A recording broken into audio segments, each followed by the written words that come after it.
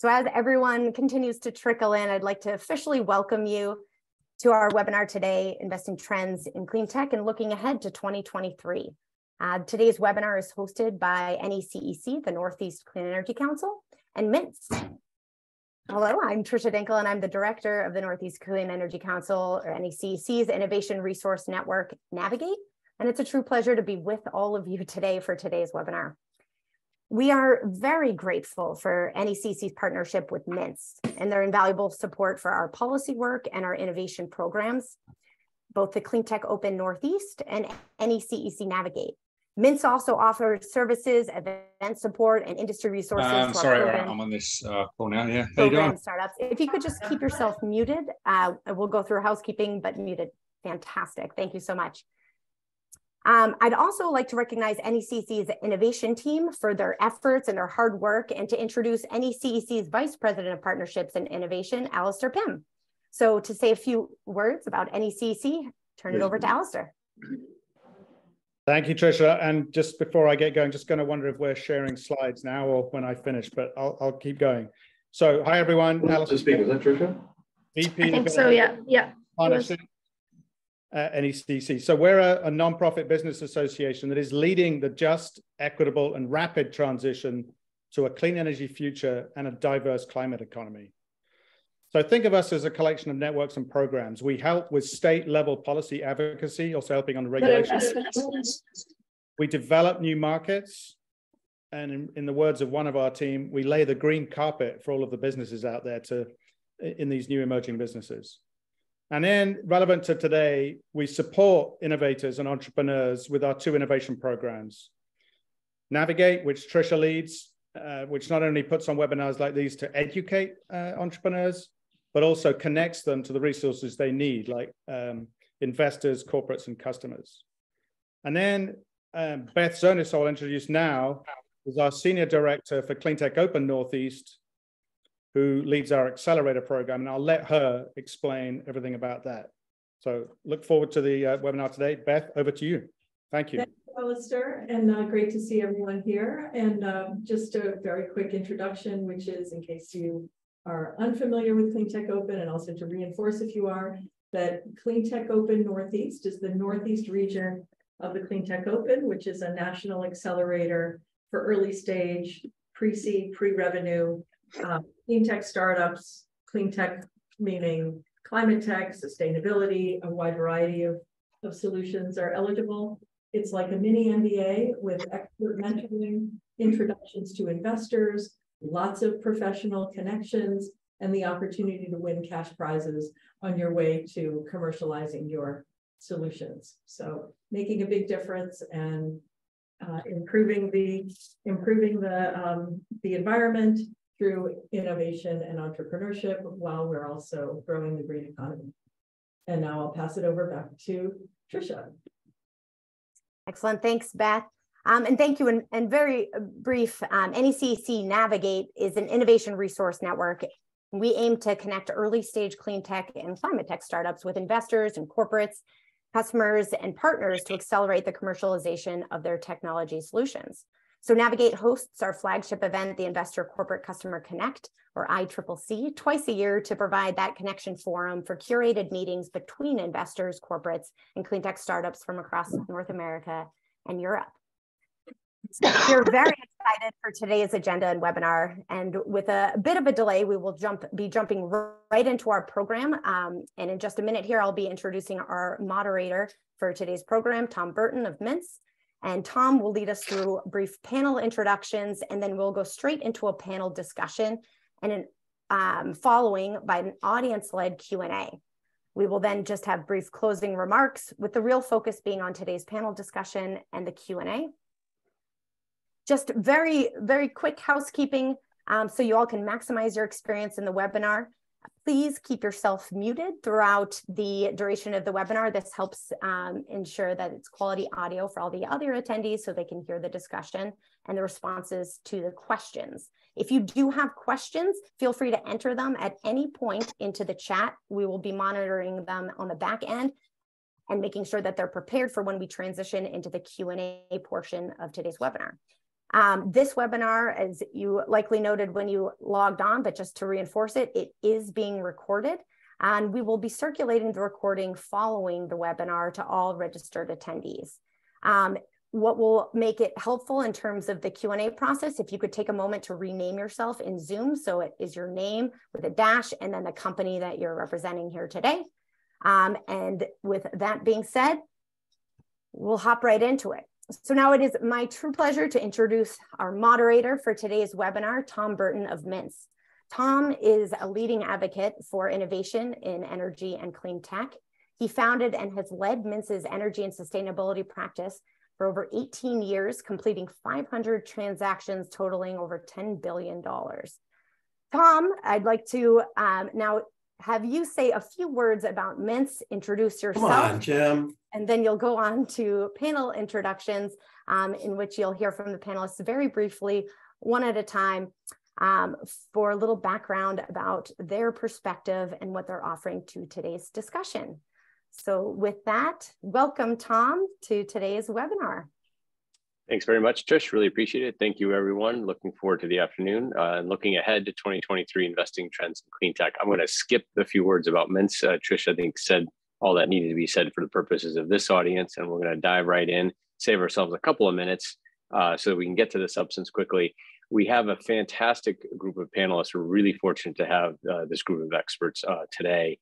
So I want to start off by at least having all of you learn a minute or two about them, and then we'll dive into more of the substance. So I'm going to kick things off by going to Cassie Bowe and asking her to introduce herself. Cassie was with Energy Impact Partners. Hey everyone, Cassie here from EIP. Excited to talk to you today. Just a little bit about EIP. We are a $3 billion assets under management venture capital and private equity fund. We invest across energy transition and climate tech. So excited to opine on the trends today. What makes us a little different is that a majority of our capital comes from a large network of strategic investors. So we have 65 strategic investors across our platform: utilities, energy companies, oil and gas, real estate. And so between that group and our portfolio of more than 100 companies, we have a pretty unique insight into what's going on in clean tech trends, and excited to talk about it today. Okay, I'm going to move on to Rob Day with Spring Lane Capital. Hey there. Thanks, everybody. Nice to be here today. So Spring Lane Capital, we are actually a project finance firm by orientation. We focus entirely on the sustainability sector, so energy, food, water, waste, transportation.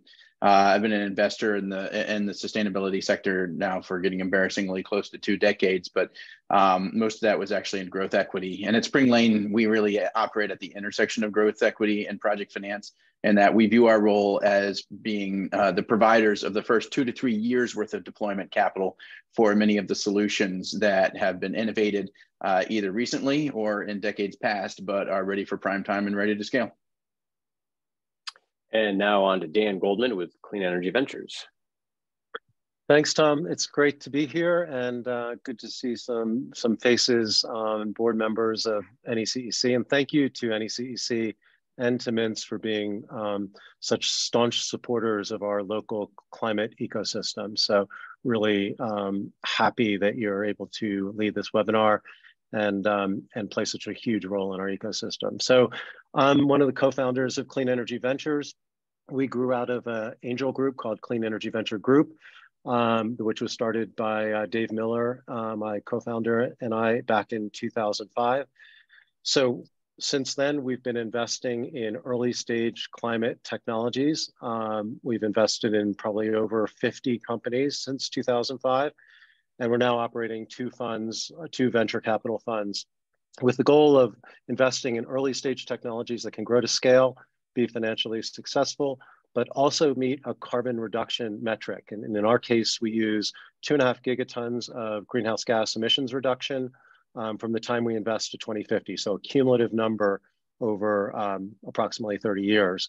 And the goal is really to find technologies that are so impactful that they can have really massive greenhouse gas emissions reduction. And of course, to do so, they need to be financially successful. So we see those as completely aligned. Marc Marano, Canaccord. Sure. Thanks, Tom. Good afternoon, everybody. So Marc Marano, an investment banker with Canaccord Genuity. Those of you not familiar with Canaccord, we're a global firm. We have 2,500 employees, generate approximately $2 billion in revenue.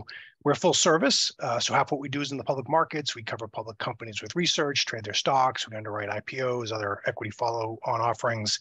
We advise on M&A transactions, help late-stage companies raise capital amongst numerous other activities.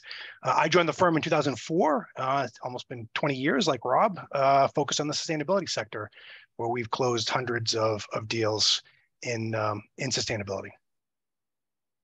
Now on to Ethan Zindler with Bloomberg NEF. Hi, folks. Ethan here with Bloomberg NEF, based here in Washington, D.C. For those of you who don't know us, Bloomberg NEF is the energy market research division of Bloomberg. And we've been around actually for about 16, 17 years, and I've been with the firm almost all that time. We were a startup called New Energy Finance that had a tiny bit of venture money, and then sold the company to Bloomberg at the end of 2009. What we do is we write research about the micro and macroeconomic trends in the sector. We don't do company-specific stuff, but we write about everything from renewables to electric vehicles to batteries, and it's a subscription-based service. And then just a big thanks to NECEC and to Mintz for hosting me. I also note that I'm, I think, the only person on the panel here who's not an investor, so or is at least not organizing other people's money to be invested. So so they have the real battle scars to speak about, whereas I've just been saying a lot of stuff for a long time, but not actually taking a hit or getting any real upside on this. So back to you.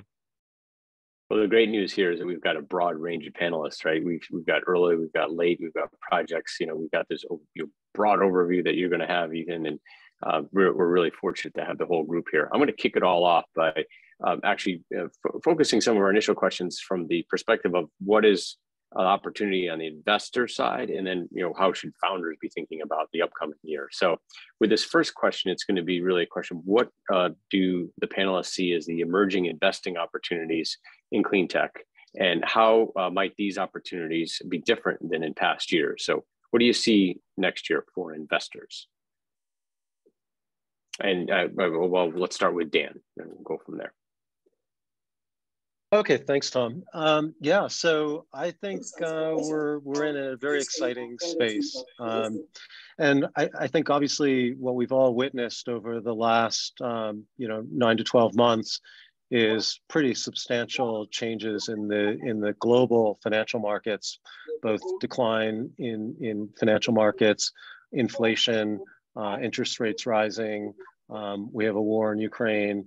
We have supply chain issues. We have oil prices rising. So those are really fundamental changes from what we've seen over the last decade.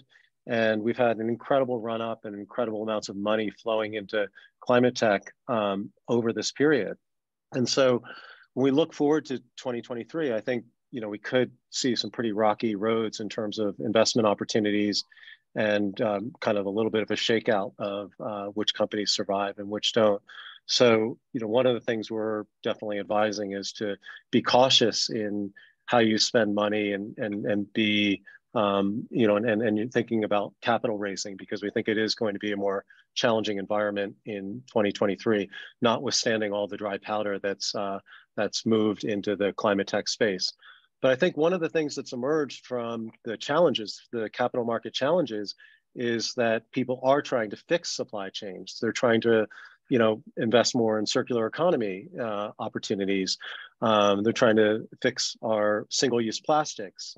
So there are a lot of trends that I think are emerging from what are challenges over the last year or so that are leading to really, really interesting climate technology opportunities for investors. And those include decarbonization of the industrial sector, things like heat pumps and either ground source or air source heat pumps have become really interesting because of, in particular, European drive to defossilize their economies. So we're seeing, out of some really challenging market environments, we're seeing a lot of opportunities emerge as well.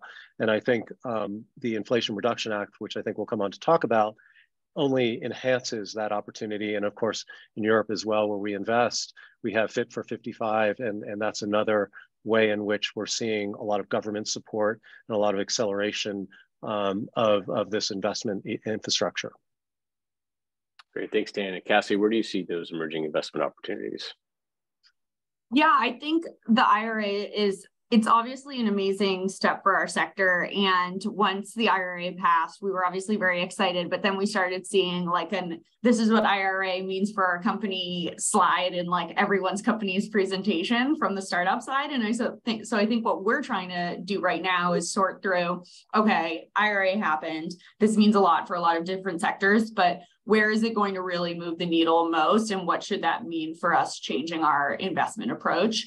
And I think it's actually more of a nuanced question than it might seem. Obviously it's tailwinds for most of the sector, but we're really trying to say where are the best opportunities from this legislation. I think we're really excited about storage. It's just unbelievable seeing what's going on in terms of everything from utility scale to residential storage adoption, and then just batteries and everything. So we're trying to understand where the opportunities are there across the value chain, everything from domestic supply chain to the end installation and battery analytics. So that's a trend we're excited about this year. Great. And how about Rob, Day? What's your perspective looking at it a little bit of a later stage?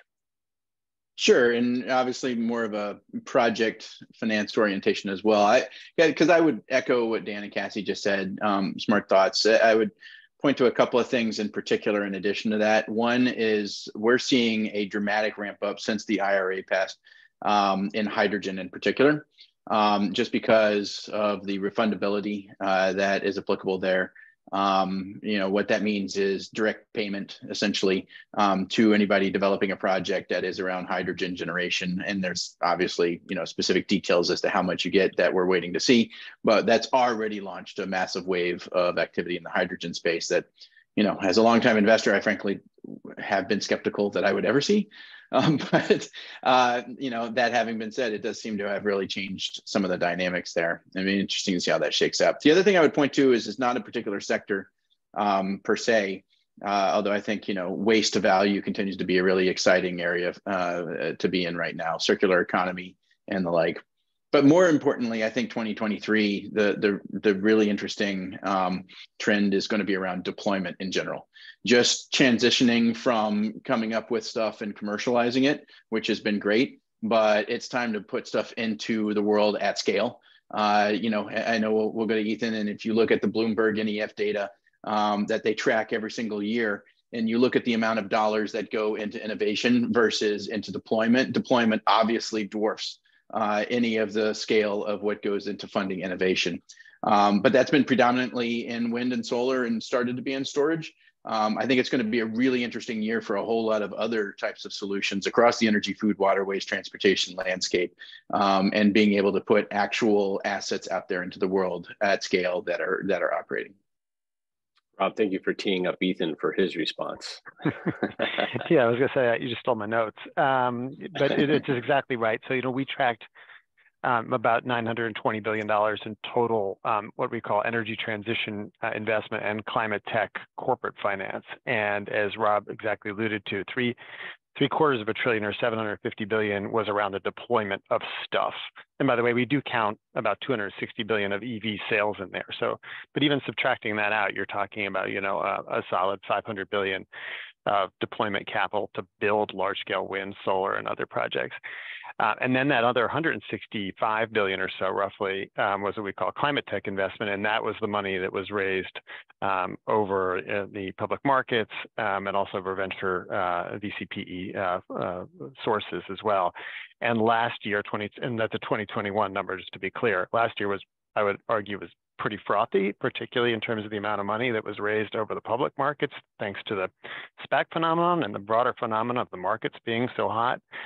We don't think we're going to see that kind of money raised over the public markets this year. That's just not realistic or practical going forward. And it's sort of ironic because I could make the case that the signals have been much clearer in 2022 from a policy perspective than they were in 2021 about where we were going. So now's actually, you could argue, a much better time to be deploying capital into the space than last year.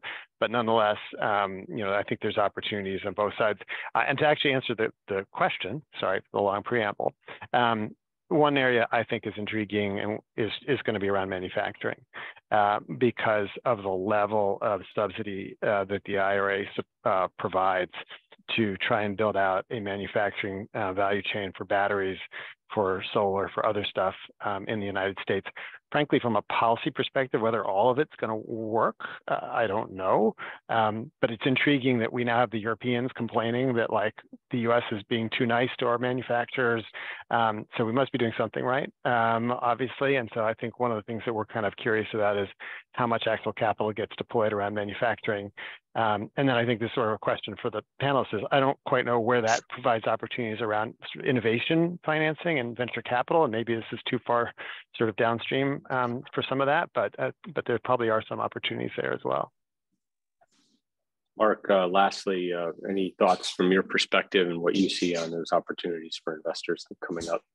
Yeah, I'd probably break it down in between sort of secular trends and macro environment. And I can't help but, think of the quote, it was the best of times, it was the worst of times, right? I mean, from the best of times, we've been doing this for 20 years. We've not seen, such strong secular, tailwinds here. Meaningful, I mean, you guys mentioned the IRA, meaningful, legislative support, also states are supporting, boards are supporting, investors are supporting, consumer sentiment, technologies are coming online. So, and it really, you asked sort of the particular areas, I think it's incredibly broad-based. It's utilities, the grid, renewables, EVs, storage, hydrogen, it's all of it. On the worst of times, that probably overstates it, but I think the consensus is 2023's, we're heading into a recession. Obviously the capital markets, particularly in the public side, are challenging, if not dead. I mean, you'll see an IPO here or there, but it's really has been mostly shut down. I think most people, suspect that will continue into next year. Maybe echo Dan's comments. I think particularly on the founders and entrepreneur side, I think they need to be cognizant of that next year may be more challenging on the capital raise side. Well, that's a good point. Let's segue into challenges. I think that's a good next thing to be talking about. Obviously challenges in the public markets, some challenges out there, but a lot of tailwinds, a lot of capital being raised. We just heard the numbers from Ethan. So, with this sort of good things and bad things happening at once, what are some of the key challenges that you're seeing with your portfolio companies, or that you anticipate will be difficult to work through in 2023? That's an open question for whoever wants to dive in. Well, I'll jump in real quick on that. As Dan and Marc were just alluding to, what we're already seeing is a tightening of the capital markets. And what that means specifically it's getting harder and harder for companies to raise capital, particularly at the kind of valuations that they've seen. One of the things that we're encouraging a lot of companies to do is look for non-dilutive sources of financing while they could get it. And just generally, having seen a few of these cycles, I'm sure, others on the panel will echo me in saying, this is the time where if there's money on the table, take it, get your dry powder to be able to survive through the coming half year, because this truly is a time when there's going to be some macroeconomic headwinds, and then we've got these sectoral tailwinds. And if you can just manage to navigate through the next half year to 12 months without having to sacrifice too much to be able to take money and just keep going, then you're going to be really well positioned after that, right? Because a lot of the specific incentives are going to be, promulgated and made more specific. That's going to unleash even more corporate and large financial interest once they actually know what the rules of the road are going to be around transferability and refundability and all of that stuff. So this is a time to batten down the hatches. Don't go for broke in the first half of 2023. Take money while you can get it. And then from there, be ready to go for broke. I completely agree. And we're definitely advising companies to take money when and where they can get it right now. I think that the other challenge is operationally, it's a bit more straightforward for other sectors right now in terms of the playbook. Let's do some layoffs. Let's make sure we're, everyone grew a lot over the past couple of years. Let's make sure we're right sizing and surviving. 2023 is going to be a really hard year. It's kind of more straightforward for our sector. As you said, Tom, we have the headwinds and we have the tailwinds. So it makes it a little more complicated for companies in our portfolio to understand how to navigate it, because a lot of them aren't seeing the impact on the actual revenue and sales side yet. And so it's a little bit of a question of, is the other shoe going to drop for our sector, but maybe like a quarter later or a couple of quarters? Are we really insulated because of such tailwinds? And so I just think for the day-to-day operational decisions, it's difficult for people to sort through the noise right now. I think that difficulty is going to remain through the first half of 23. Yeah, I would just to echo that, valuations, particularly early stage valuations, I think are still at crazy levels for the progress that some of the companies have made. I mean, we are seeing companies that are 2-3 years away from revenues and commercialization of a product with valuations that are, in the $30 to $70 million range. And that just doesn't make a lot of sense to us, because it requires ultimately, if they're going to raise follow-on capital, counting on $1 billion exit. And if you look historically over a couple decades at the way exits have occurred in this space, most of them, center around 200 to 500 million, exit valuation at strategic sales. So you have to believe, and maybe a lot of people do, that there's going to be, a radical paradigm shift in terms of who's acquiring companies, what happens in the public markets, and how they're valuing companies for you to make venture style returns at the valuations folks are paying for early stage. And I think the same thing is happening to some extent in the growth capital markets as well. So, I think the lesson for us, and it's always been this lesson since 2005, that just be extremely valuation disciplined. You might miss out on deals.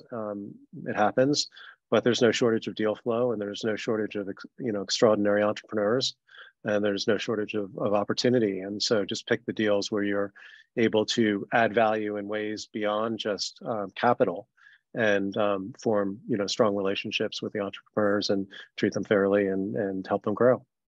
Can I tag onto that real quick? Sorry to jump back into, but I thought that was really well said, Dan. And one of the things which I've just seen, I'm sure it reflects what y'all have seen as well over the past couple of decades, is that so much of what hurt the last time there was the Cleantech crash was the fact that valuations were high and people had set up very capital intensive business models that required carrying a lot of stuff on their balance sheet. But there's an interesting thing that's happening right now that I'm seeing, and that so many of these solutions, we're talking about like the physical solutions, not the software solutions for a second here. Think about like containerized, water treatment, or think about microgrids or anything like that. We're talking about physical assets that are going to be capital intensive when they add up. But what we're seeing that it actually does work very well when, CapEx budgets dry up across the corporate community, is being able to offer some of those things as a service. Right. So instead of, hey, would you like to spend $10 million on this microgrid? Instead, hey, can I get you to sign a multi-year contract for no money down, where I'm going to sell you energy services utilizing a microgrid? Right. Somebody still has to pay for that. And that's where third-party capital might be very useful right now, rather than try to build it on, raise it and carry a microgrid on your own balance sheet so that you can sell somebody a service contract that you're going to satisfy with the microgrid, if that makes sense. But, interestingly to me, there is still a big dichotomy with what I'm seeing in the mainstream infrastructure community, where they have so much dry powder and so much interest right now in this sector, that what I'm seeing is a wave of interest of them actually moving upstream, acquiring portions, if not the outright control of, if not the outright 100% ownership of a developer of microgrids, wastewater treatment, whatever, EV charging networks. what they think of as a project developer who may think of themselves as an entrepreneur, right? They're interested in acquiring that platform because it has a good pipeline and because they want to then pour a lot of money onto the balance sheet of that and then carry a bunch of these assets on the balance sheet. So it is a time for entrepreneurs in this sector to start to be really agile and facile with utilizing different types of capital, because this isn't the last clean tech crash where there was basically just two sources of capital, right? There was venture capital, which doesn't know how to deploy stuff, and then there was infrastructure that doesn't know how to deal with relatively new innovations. And so there was a massive gulf in between, but now we have a much more robust capital ecosystem available to help people get through the different phases.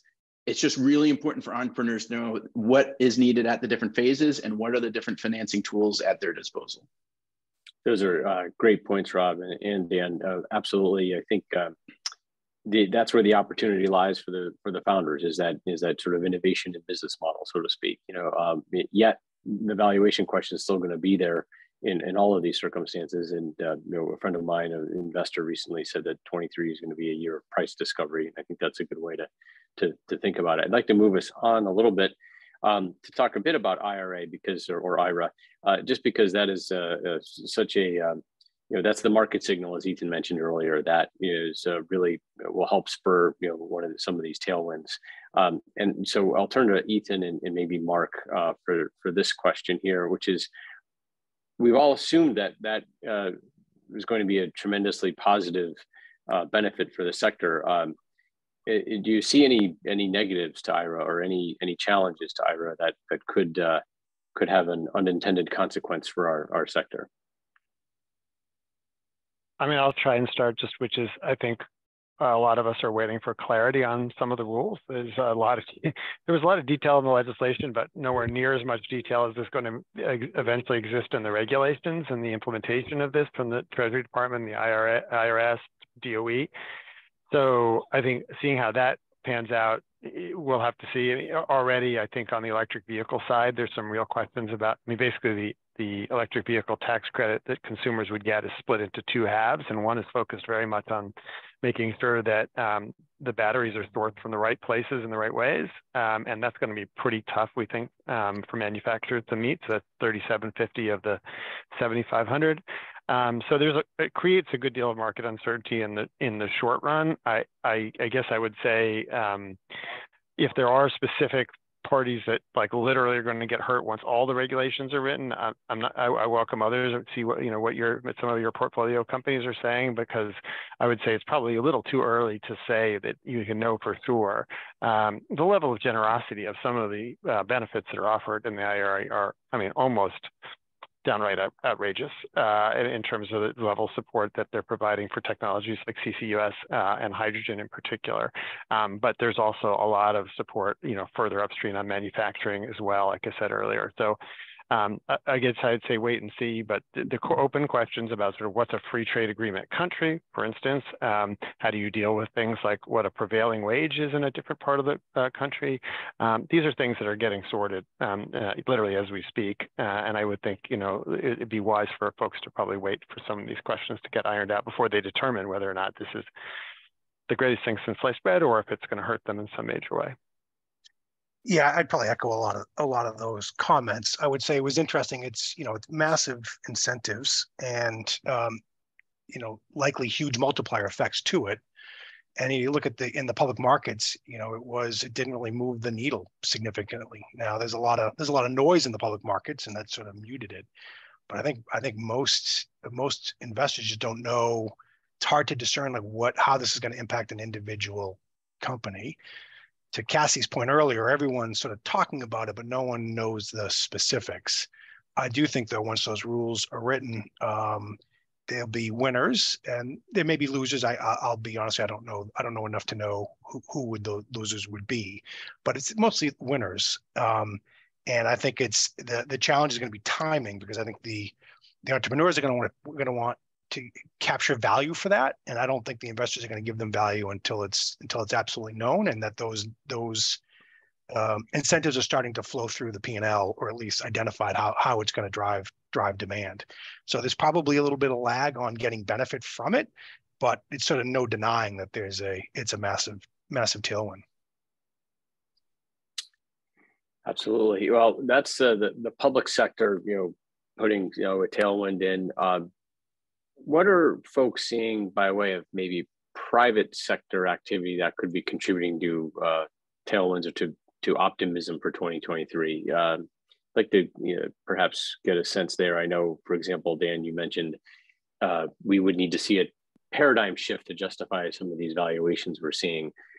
Is it possible that increased M&A activity or certain industries, like oil and gas, moving and shifting to a cleaner version of their technologies might be the kinds of catalysts that ultimately allow for a paradigm shift?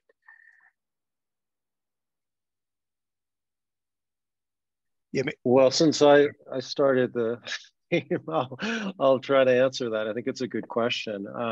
I think the amount of leaning in that we're seeing from mining companies, from resources companies, from oil companies is pretty impressive and unprecedented. Even kind of cement, steel, they're just massive investments coming out of these companies into technology startups, things they've never done before.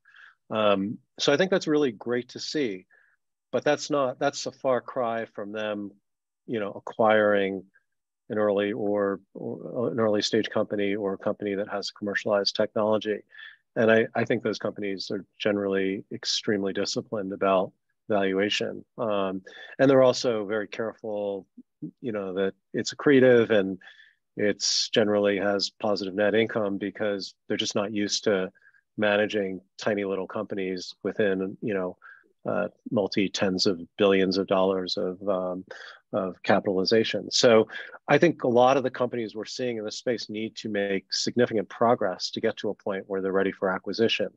And that's going to take a number of years, and it's going to take a lot of capital to deploy projects, whether you're talking about low carbon cement, talking about recovery of minerals from recycling facilities and mines and mine tailings, or things like the hydrogen opportunity within, 30 or 40 electrolyzer startups that have raised capital. So, there's a lot of work that needs to be done. There's a lot of money that needs to be plowed into the space, which will come from public and private, to get the companies to the point where maybe they're viable for acquisition. But I just don't see, folks sort of overpaying for technology companies. Can I? Oh, go ahead, Marc. Sorry. Go ahead, Marc. I was going to say on M&A, obviously M&A is a big part of M&A is business fundamentals, financials, strategic objectives, and the like. But you can't discount psychology, and M&A is driven by fear and greed. And in 2023, it's unfortunately, I think you're going to see a lot more fear than greed. I think you're certainly going to see M&A deals get done, but it is really hard to buy, to take big risks on new technology, pay big multiples when you're in a recession and when your boards of directors, worried about cash flows and investor sentiment and the like. So, in my mind, we're probably in a transition year next year in terms of valuation. I think a lot of what we're seeing is a lot of companies, are still holding on to 2021 valuations. Investors and buyers are seeing what's happening in the public markets. They're seeing the comps. They're worried about next year's cash flow. And until there's sort of the capitulation and they're both on the same page, it's going to be hard to get those good high multiple deals done. But again, the secular tailwinds are there. I keep on using that phrase, but they're there. It's just there just needs to be patience on when the market turns, because the value that's to be created in the sector is tremendous, but likely not next year in terms of exits.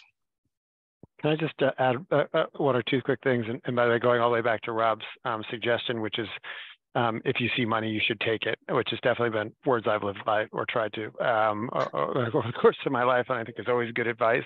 But I'm probably a little more, and with the confession, I'm not a macroeconomics expert here, but I'm a little less maybe worried overall about the state of things. I think that I think consumer balance sheets are pretty decent, and I think I sit here in Washington, so maybe I over-index this, but everybody said that the economy was so terrible and voters were going to be so angry They weren't that angry. They didn't turn out to be that angry. In fact, they mostly reelected everybody, which might suggest that they're not hurting from the economy, and maybe the economy is a little stronger than we give it some credit for. But the other thing, coming back on the sort of corporate sort of tailwinds.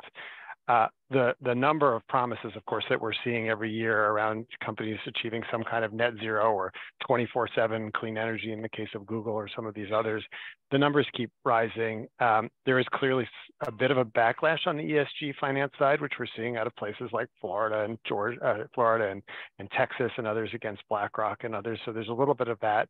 But I'll throw one other thing into the mix, which I feel like is kind of a wild card that I feel like we've been waiting on for a long time, which is what's the point at which the U.S. oil majors really finally jump into this space in a really serious way. I mean, they've certainly been running advertisements for years boasting about this or that biofuel investment or whatever they did, but it's nothing compared to the kind of involvement that we've seen from the European oil majors in the forms of Shell and BP, not to mention some of the others in Europe as well. And if they get serious about this space and the kind of resources they have, that could provide a real serious tailwind overall. So, fingers crossed that maybe that'll start to happen in a bigger way in 2023.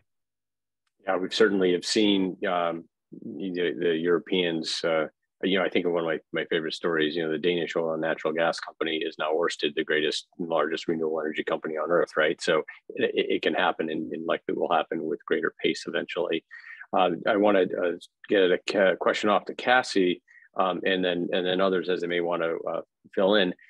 In this last year, one of my observations was that many of our clients were constrained by virtue of not being able to hire the people they needed in order to execute on their business models. That same crunch of labor and of the technical skilled people didn't exist.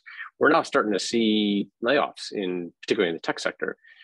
Is there an opportunity there to kind of repurpose or try to snag some of those bright, smart resources and pull them into this sector? What do you think, and how do you guys think about that as an investment fund? Definitely. And I think we've been waiting for this moment from a talent perspective for the past kind of at least 10 years okay, we have all these tech people who are very capable with transferable skills. When are we going to see people moving over? I mean, I'm sure everyone on the call now is fielding a lot more, even just personal inquiries from folks in the tech sector asking, hey, I want to get into climate, now's the time. And it's very real. It's not just, people casually exploring it. So I think that's super exciting. I've always felt like there's a talent arbitrage opportunity within our space versus other sectors. And so we are seeing that. But it is interesting to my previous point about now, like these two mixed signals. Every company went from really struggling to hire people to just so excited because their pipelines of hiring started looking better to now like, okay, now we can hire whoever we want, but how many people should we be hiring and at what rate? And what should we be paying them? Because their salary expectations are still quite elevated. And so we need to sort through those questions a little bit, but the talent level is really impressive. Great. Anyone else want to field that one? Give some perspectives? I mean, I haven't had a lot of crypto bros coming yet to try and get jobs with me yet, but I suspect we'll get some more crypto inbound in the next couple of months. I mean, and joking aside, I'll just say one thing, which is in terms of the type of people that I know we like to look for is we generally want people who are extremely practical, but we also want people who are idealistic and want to change the world for the better. And I'll just try and be polite and just saying that I'm not sure that everybody who's going to come out of those other sectors is going to fit that mode necessarily. Great. We've got about 8 minutes left. So I think we're moving along. We actually were able to get started on time, actually not 7 minutes, but I'm going to ask one or two more questions as we close out this part of the day. Earlier in the discussion, Cassie, you had mentioned that we were seeing other industries, slow, down a bit, tech, valuations decrease a bit. We certainly have seen the venture capital community and other sectors really decide to take a wait and see approach and maybe see whether they can get more value out of their money. And same holds for growth equity as well. So if you're a founder, at a clean tech company, and you're about to embark on a fundraising round, now may not be the time to do that. But let's say you got to do it. What are some of the things that they should look out for, when they are fundraising? Yeah, I think so. The 2020-21 playbook doesn't work. The 2020-21 playbook was don't go out until you're exactly ready. Start a process when you're exactly ready. Run a tight process. Build competitive tension. It was okay to set some pretty lofty valuation expectations, and then that usually resulted in a successful process. And that just doesn't work anymore. And so I think we're advising folks to go out ahead of time more than you think. So previously we would have said 6 months is the absolute latest. I would say 6 months is until cash out is still the absolute latest. Really should be doing it a year ahead of time. And then to just have a more collaborative conversation with your investors, go out with potentially a range of round sizes that you could, one where you would have a more of a growth plan, one that is maybe more conservative, and then really let the market decide on valuation, because I think going out too strong on those points can backfire in this environment. And then also being flexible on what the syndicate looks like. To the point on strategics, I think are playing an even more important role in capital raising right now. And some rounds are coming together with, be a little more flexible on what the lead looks like, participation with insiders, participation with strategics. So I think flexibility is the name of the game. Marc, I know you. I'm sorry. Oh, Rob, go ahead, and then we'll turn to Marc. Yeah. I was just inspired by what Cassie was saying, so I couldn't help myself. No, in general, in addition to that, too, go out there saying your money will go a long way. I mean, and whether that's because, hey, look, we know exactly, concretely what our runway is with this money, but also like, here's the other capital we can leverage, right? Here's grants we can leverage. Here's this we can leverage. So, I think the scary thing to hit up a new investor with right now is something like, hey, we need you to really carry us forward by yourself. And instead, if you can say, hey, if you give us what we need here in terms of a little bit of kindling, we can make a bonfire out of it. Yeah, I'd echo all those things. I'd also go back to some of the things that Rob was saying earlier. I do think companies should be creative and look at those non-dilutive sources. I mean, to his point, there are certainly benefits to be able to offer products as a service, and finding a financing source who may either an infrastructure fund or obviously funds like Rob's, where they can fund that creatively and enable sort of the sale of products through financing, but offer those to customers on an annual basis and not as an upfront payment. I think there's a lot of money in the system for those types of opportunities, and I suspect a lot of founders don't think of it in those terms, but I think that they should, because there's multiple benefits to it. And Rob can give me $10 for that later. Yeah, no, I think everything that was said was really, really insightful. I think one of the things that's interesting is there are so many new investors in this space, and not everyone comes with the same strategy, whether it's early stage, pre-growth, growth, whatever. And I'll give an example. Like, we just raised a pretty significant round for Line Vision, led by Climate Innovation Capital. I had never heard of Climate Innovation Capital before they led Line Vision's raise. Fantastic Canadian firm, lots of experience in the sector, really great support for the company. And there's 20, 30, 50 of those kinds of venture investors in the market now, because so much capital has moved into this area. So I think we're fortunate to have more diversity of investors and investors' objectives and criteria for investing.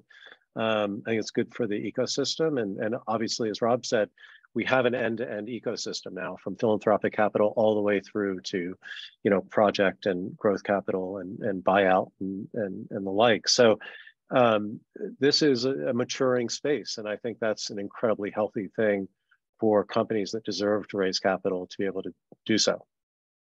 That's a great point, Dan. There's been it used to be you knew everyone in the ecosystem, and now it's just you can't keep track, and that ultimately is, hopefully will inure to the benefit to innovation and greater scale.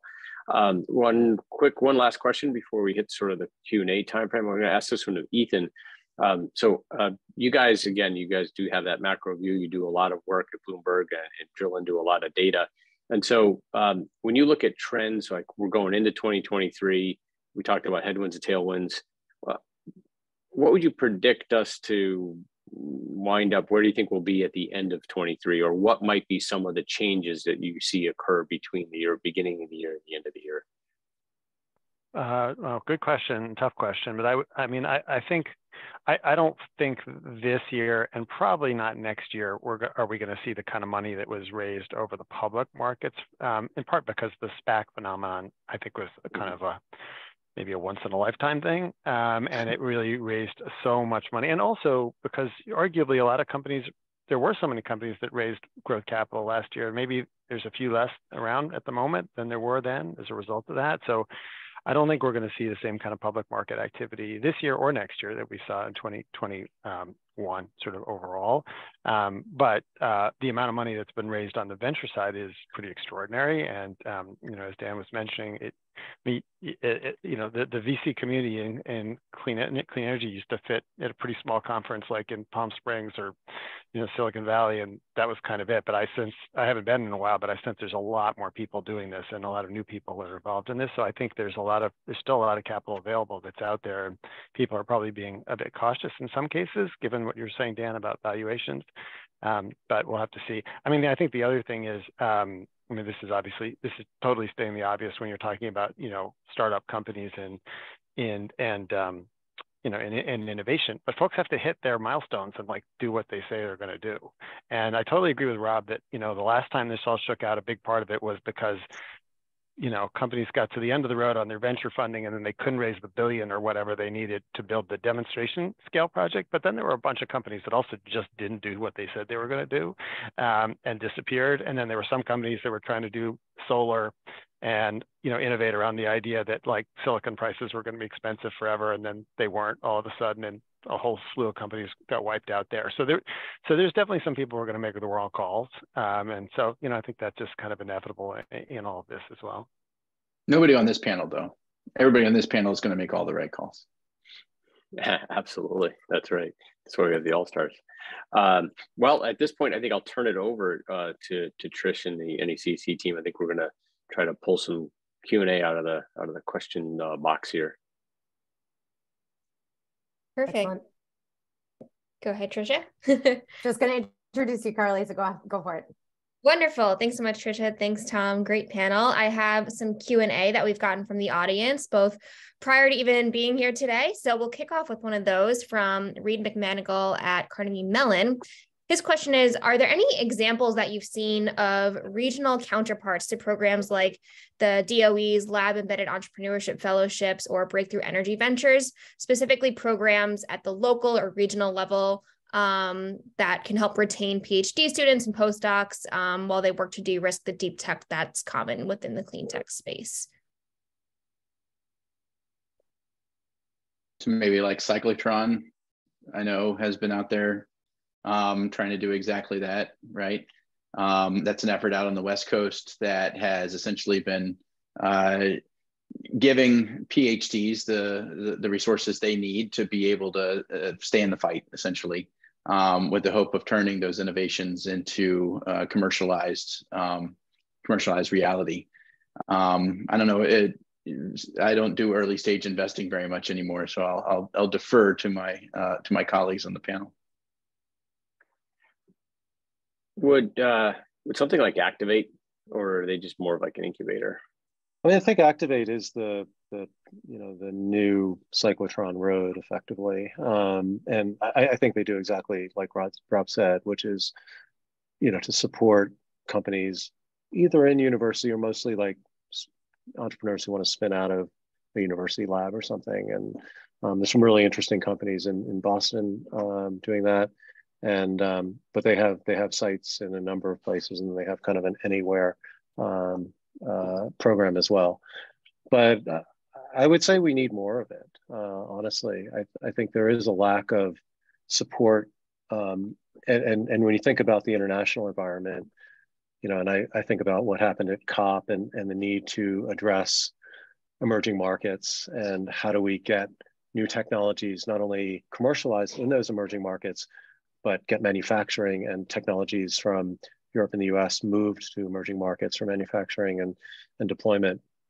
We need more technology development across the world, not just in Boston and Silicon Valley and Milwaukee and Houston. We need to seed a lot of new incubators and entrepreneurs in lots of different places. There's smart people everywhere in the world, and we need to get them involved in fighting climate change. So I think that's one of a critical need beyond just this country, which has a lot of capital flowing in it. I'd like to take that question and pivot on it a little bit, though. Wholehearted agreement with what Dan said. We need more innovation across the board. We don't have the complete solution set that we're going to need to, fully tackle climate change, for instance. But we do have a lot of the solution set, and a lot of folks, maybe even, watching this webinar today, consider themselves entrepreneurs who are sort of past the technological ideation stage and into commercialization. One of the things which we've been surprised to find at our shop is how few places are available for entrepreneurs to learn the art of project development. And if you want your idea to scale and have actual impact, it needs to get deployed at scale. And what that means is you need to either find somebody else who's going to be your project developer and take your idea and run with it. And spoiler alert, they generally don't exist until you're on your 12th version of it, right? Then if you've got 12 of them out there in the world, then there's plenty of infrastructure dollars ready for you. But to get to that point, you need to probably at least know how to talk with project developers in their own language. And one of the things which I would love to see, and we were very pleased to partner with the NECEC on one of our own recent developer university events that we pulled together, to really take 2 days and get deep into what does project development look like? What is the jargon? What do you need to think about to be able to attract, successfully infrastructure capital when you're ready for it? We purposely partnered with NECEC on that event that was here in Boston last month, because we're really hoping that the NECECs of the world and other groups can start to incorporate more training of project development skill sets alongside entrepreneurship skill sets. Because like I said at the beginning of this, I really feel like 2023 and beyond has got to be the deployment era now. But that means everybody's got to learn how to be a project developer, or at least speak with them credibly.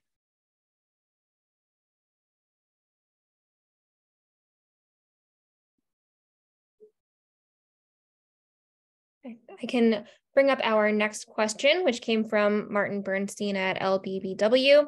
His question is, are environmental commodities such as compliance or voluntary carbon markets, renewable energy credits, et cetera, playing a material role in opportunities that people are pursuing? I've been jumping in a lot. Yeah, I don't want to keep jumping in. I could say yes, Rob, and then hand it to you. No, I mean, I think there's definitely, companies have made these net zero pledges, and then they really have no idea how they're going to achieve them. And at the moment, going out and buying some sort of questionably credible offsets is the only real route for some of them to do it. And so, which of course screams out the need to make sure that there is credibility in those markets, or also greater visibility around exactly how you are reducing CO2. I think it's interesting if we watch, just to take one example, if we keep an eye on what happens with carbon capture, utilization and storage projects in the US that are going to try and get built. Could they find offtake? Could they sell credits or some kind of have offtake agreements with big tech companies that have pledged to go zero carbon and don't want to buy, again, questionable offsets from the rainforest or wherever? I think those are some real opportunities that we're going to potentially see, and IRA may supercharge that a bit. I think I'd add to that we're actually also seeing companies that are attempting to clean up, verify, make those carbon credits and offsets verifiable and not questionable any longer. And there's a substantial amount of entrepreneurial activity there, and there appears to be some investors willing to be a part of that as well. So that's a good sign for that marketplace. Yeah, I think it's an important tool. It's going to continue to be one, but I think we'll hopefully see it move from being a very blunt tool to a lot more nuanced solutions depending on your needs. What we've seen is that there are a lot of entrepreneurs who are starting to think a lot about how they can create additional revenue streams for themselves through provisioning these environmental commodities in addition to whatever was their sort of core business, right? So think about biochar, right? Biochar production to sell the biochar as an agricultural soil additive. But by the way, now we can also generate these carbon credits and sell them. The caution is you either need to be prepared for a multi-year process of getting your particular flavor of credits accredited before you can really sell them, or you need to be aiming at established categories. So for instance, anybody who's producing natural gas as a byproduct of whatever they're doing, so think wastewater treatment, there are existing markets for LCFS for RNG just in general that people can tap into pretty readily. But then we also see folks who have an innovative new process that's doing some kind of carbon sequestration along the way, or otherwise they can claim it creates carbon benefits, and they get excited about what they could create for themselves and that value. And the methodology just simply doesn't exist yet. It can be done, but you need to hire consultants. You need to spend, like I said, a couple of years. You need to work through the certifying authorities. Anybody who's attempted to shortcut that has had it blow up in their face.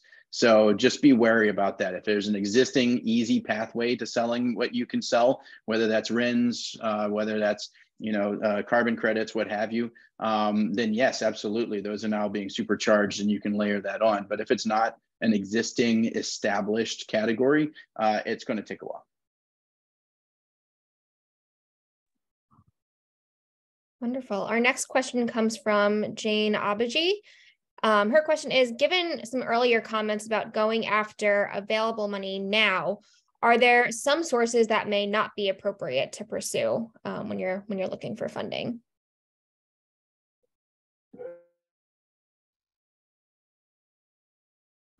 Yeah, I can make one comment about this, which is, I think folks should be really careful about debt capital markets now, and think very carefully about their capitalization before, at any time, I think you should be careful about leverage. But in this particular time with interest rates rising and credit tightening, I think, terms are not going to be as good as they were 6-12 months ago even.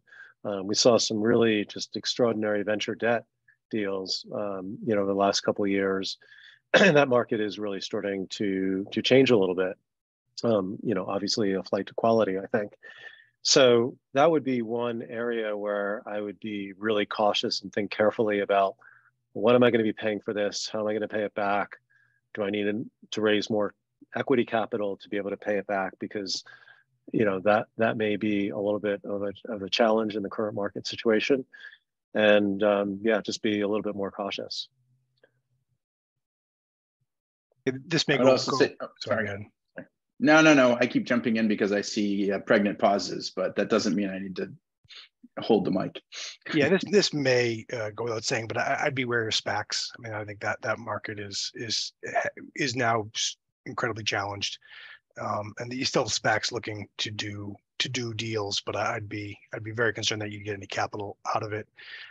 In terms of strategic investment, we are generally big fans of strategic investment, but the devil's in the details. So if you're talking to big strategics about having them put in capital, I would just make sure that it won't impact your exit eventually. Obviously, capital, cash is king, capital is critical, but you got to make sure you're protected on the backside. I will lob in what I was going to say as well. That's smart about strategics and the double-edged sword. The other thing, which I think is especially important, it's always important, but it's especially important when you're going into a period like we're about to, is to make sure that you're on the same page with whatever investor you're talking to about risk appetite. And that works both ways. You know, if you want to run quick, but the investor you're talking to wants you to run slow, you're just going to be at loggerheads. And it's even worse if it's vice versa. You know, if you have a set path that you want to pursue and the investor that you're talking to says, oh, but what you really need to do is spend twice the amount of money that you're counting on so you can run twice as fast. Don't worry about it. You know, this is what everybody does. I mean, if that doesn't match your expectation, then you're also going to have real issues. And especially if it's a relatively unsophisticated investor who's saying that. I was recently in a room full of multiple investors, and we were discussing a couple of concrete opportunities. And it was just amazing the diversity of approaches amongst these are mostly early stage investors around the table. Some of them were saying, great, I love hearing that this entrepreneur who's developing this innovation that won't be commercialized for a few years out is trying to stay very lean and get themselves down the road with just a few $1 million to the point of commercialization. And then, you know, they'll try to accelerate.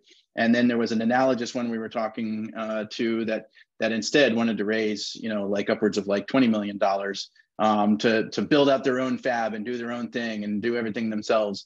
And you know, some of the investors were horrified, and some of the investors were like, yes, absolutely, I love hearing that. Let's go.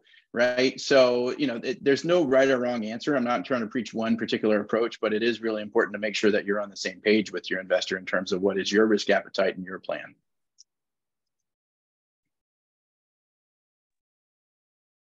Our next question comes from Peter Rothstein. His question is, the IRA includes funding for green banks. Can those funds also support training on project development? I guess I'll jump in here and say, I think probably, but I think that the money that's allocated, that we, based on our read on it, we're waiting for a lot more details on how that money is going to get allocated. The legislation was particularly non-specific about it. It does set aside, if I recall, a lot of money, though, that's supposed to go through states. And then I think there's a lot of discretion from that point thereafter. So the short answer is not no, and probably yes. But stay tuned, because there's a lot more details, I think, that needs to come. I think it's from the EPA that has to write them around that.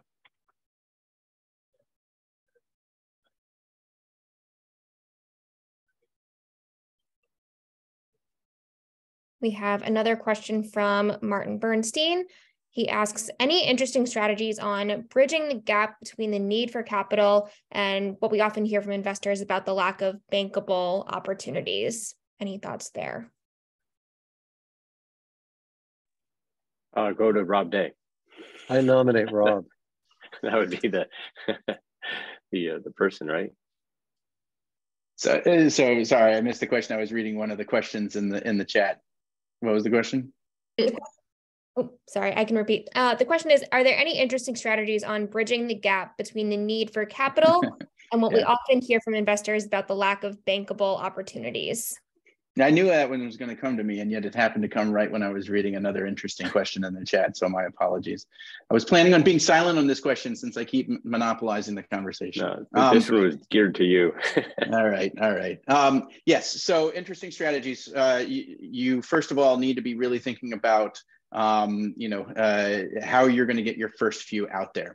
It really depends upon the scale that you're talking about. One of the things that I think we haven't, and it's a longer topic, but coming out of the IRA is there's going to be a lot more encouragement for smaller types of projects, thanks to hopefully the way the transferability of credits, gets promulgated. I think that's by Treasury actually.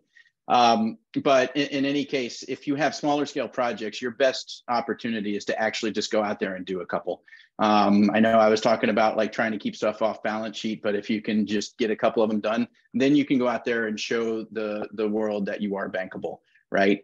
If on the other hand, you're talking about a much bigger, think about like a biofuel refinery, like, something like that. That's where you need to turn to JV partners or to non-dilutive, grant makers, essentially, even though it's not always structured like a grant. So think about like Breakthrough Energy Catalyst, the new project finance prove-out arm breakthrough energy ventures if you happen to be in one of the categories that they're specifically targeting, or find a large strategic player who's interested in a JV with you to build out that first commercial scale plant.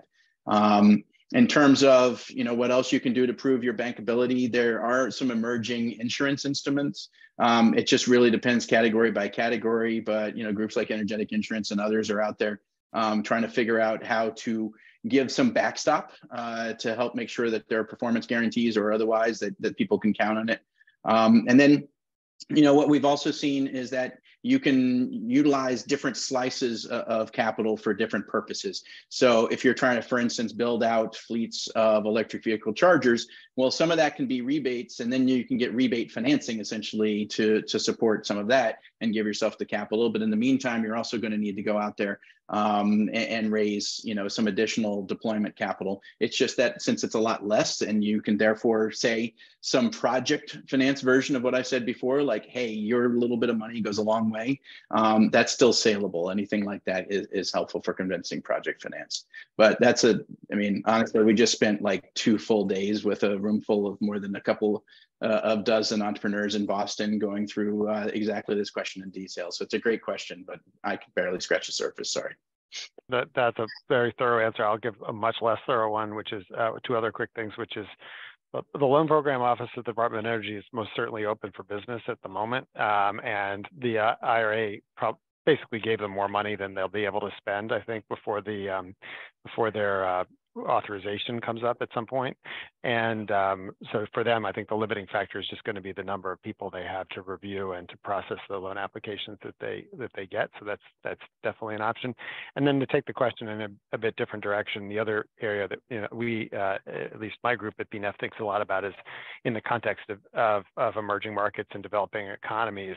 There's always this broader discussion around, is there capital available or isn't there capital available to fund clean energy projects in developing countries? And the short answer is we tend to think there is money available, but the challenge is that there is often not the kind of regulatory regimes and sort of certainty about off-takers and state-run utilities and things like that that have allowed enough money to move in that area. And there are a number of various sort of innovations and efforts around that from the World Bank and others, none of which have really worked all that well, to be honest with you, so far.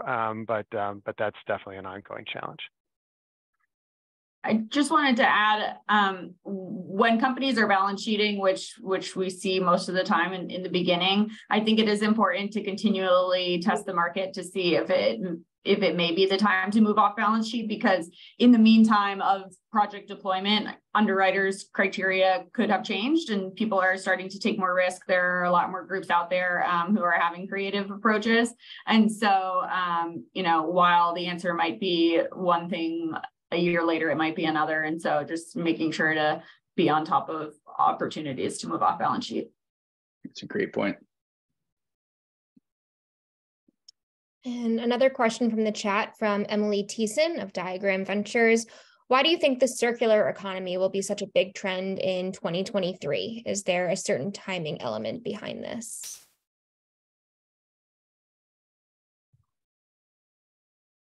Well, we've made a number of investments in this space, and I think the easy answer to that is that there is funding in the IRA specifically for helping the circular economy develop. So, as was mentioned earlier, half of the incentive for EVs goes to sourcing, and I think that's not only meant to onshore battery manufacturing, but also to source things like nickel, cobalt, copper, and other materials within our borders and within our certain other countries that are, I guess, viewed as our partners. So, there's a huge incentive to set up new technologies that can cost effectively recycle material, these kinds of critical minerals from end-of-life batteries, catalytic converters, to the extent they're not stolen, and a lot of e-waste and many other materials that are in the industrial ecosystem. Recover those metals efficiently, like our company Uncycle does this, and process them into the supply chain for cathode manufacturing and other parts of the battery. So we think that's one driver of this, but I think there's just also renewed attention on technologies that can be cost effective for producing things like polymers in a more effective way, using waste products, things like robotics to segregate waste streams more effectively and more cost effectively. So I just think there's a lot of more attention, a lot more capital flowing into the sector. And I think it's been recognized that if you can find cost-effective technologies, there's plenty of feedstock that you can monetize with that. One other thing, in addition to that, which is spot on, there's a macro issue that actually encourages the circular economy. If you think about the circular economy as really being about localizing as well, right? Because in order for the circular economy to work, in many cases, you're talking about taking localized but fragmented waste streams, figuring out how to turn them into somebody else's source of supply or input, again, on a localized basis. I think over the past couple of years, we've all now seen plenty of evidence that global supply chains are fragile and vulnerable. And I think a lot of business owners are now seeing that as well. And so a lot of what I'm seeing encouraging the use of what I would call circular economy, which is, waste to on-site reuse, wastewater recycling to water as an input, things like that, are being driven as much as anything else by companies that are looking to just, take back some control over their own supply chain by essentially doing things on site where they can, or at least on a local basis. And if you think about that, the other thing that's encouraging it, particularly in 2023, in my mind, is that you're talking about smaller scale projects then, right? If you're talking about a localized solution, you're not talking about a big hub and spoke, distribution around a utility scale solution. You're talking about something smaller that's on site with very often a corporate customer. Well, depending upon how the credit transferability rules get promulgated by Treasury coming out of the IRA, then what you're going to find is it's a lot easier for the vendor of that circular economy solution to be able to make the economics even more compelling for their corporate customer. Hey, fine, you sign this 10-year service contract, we're going to treat your waste and sell you this input. But not only are you going to save money that you thought you were going to save money out of this, we're also additionally going to be able to reap these economic benefits from these tax credits. And now we can just share them with you, right? So you can afford to pay us more. We give you the tax credits because you, the corporate customer, ostensibly are profitable. And now, this all just goes straight to both of our bottom lines. That's going to itself enable a lot more selling of these kind of circular economy solutions.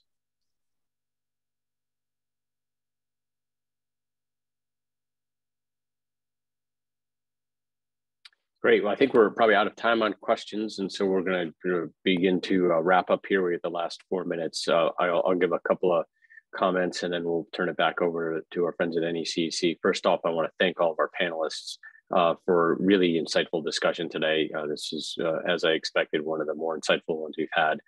Honest, important information for all of our audience to learn. I thought I might do a wrap up, but there was a lot covered here, so I'm not sure that you can put it all into a bow. But I think when we look out to 23, it's going to be a year of headwinds and a year of tailwinds, and we don't know who's going to or how that's going to play out or how it's going to win out, and that's going to make for quite a challenging year for everybody. For difficult investment decisions for founders in terms of seeking capital. We know that the IRA is going to be one of the heaviest tailwinds. We just don't know how much clarity we'll get out of it over the course of next year. So, while we had enormous amounts of capital spent in 21 and 20, this year was certainly less, and probably expect those public markets to likely remain a bit more a bit tighter than they have been, and so it'll really come down to private capital investment, I think, to keep this sector moving along. Well, with that, I will turn it back over to our friends at NECEC. Thank you, Tom, and real special recognition to Tom Burton and Mintz for this collaboration with the webinar and keeping the discussion focused and informative, and all the while extremely interesting. I know I was furiously writing notes and takeaways from all of the points that were brought up. from today's panelists. So thank you again to Cassie Bowe, Rob Day, Dan Goldman, Marc Marano, and Ethan Zindler for your contributions on this panel and for such a healthy, robust, and intriguing conversation that leaves a lot more and begs even greater questions. But I think what the most important takeaway that I personally have, and I hope you all share the sentiment with me, is that it's important to continue this conversation, to stay curious and to be asking these questions, seeking the answers, and really identifying the action and the resources, as well as the partnerships and the relationships that will capitalize on these market opportunities, as well as to help to carve out the future for an equitable and just and stable climate economy. So thank you to each and every one of you who attended today, and for those of you who asked questions from our panelists. As a reminder, we did record today's webinar, so that recording, along with a brief recap of today's discussion, will be circulated to all registered attendees. So if you did happen to miss any portion of the webinar, you can reference it in the recording, as well as any other resources that came along with today's conversation. So thank you all so much for joining us. And thank you again to our panelists, to Mintz, and to Tom for helping to lead us here. So we will conclude here and look forward to staying connected. Thank you all so much and have a wonderful afternoon.